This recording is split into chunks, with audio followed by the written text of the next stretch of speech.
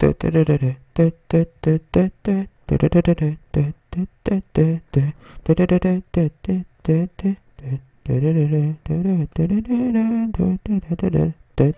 everyone, I'm Laurencio, and in this video I'm going to talk about all Mega Man games for the Nintendo GameCube. Mega Man Network Transmission is the classic experience, but it feels butchered. The controls are good, but the animations look ugly, and not only this, but the level designs are poor. Mega Man games were always hard games to play, where you had to do a lot of trial and error. But at least in the older ones, you know that when you messed up, it was because you lacked attention or that the enemy was tough. Here on the other hand, you'll end up dying many times because the enemy is placed in some impossible angles from which you can't hit the enemy unless you do a risky jump or get some damage on the way. The game is harder, but not in a satisfying way harder.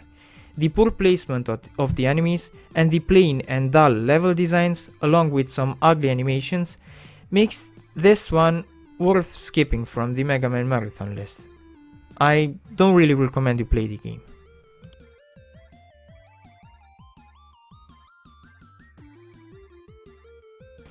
Mega Man Anniversary Collection is a bundle of classic Mega Man games. I'm not going to review each one of them, as it will make the video way too long, but I'm going to list what the bundle includes. So, the bundle includes the classic Mega Man, Mega Man 2, Mega Man 3, Mega Man 4, Mega Man 5, Mega Man 6, Mega Man 7, Mega Man 8, the PS1 version, Mega Man The Power Battle, which you can unlock in the Mega Man 3 game after defeating Needleman, Mega Man 2, The Power Fighters, which you can unlock in Mega Man 7 after defeating Junkman. And having 10 games, this bundle is a must-buy. I mean, so much awesomeness on a single disc is incredible. Mega Man X Command Mission is a turn-based game. Later on you'll play as a team with other characters, you'll encounter boss fights, and well, you know the drill in turn-based games. You also get power-ups. Overall, it's a good turn-based strategy game. It isn't jaw-dropping or revolutionary, but with the power-up system it manages to be a little unique, though as I said, it doesn't stand out, but it's still fun to play, especially if you are into turn-based games.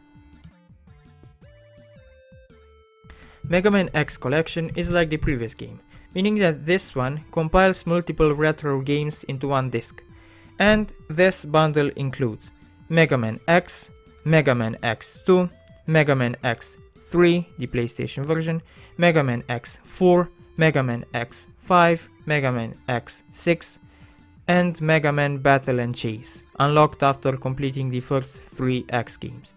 Having 7 good old retro games, it's a good deal.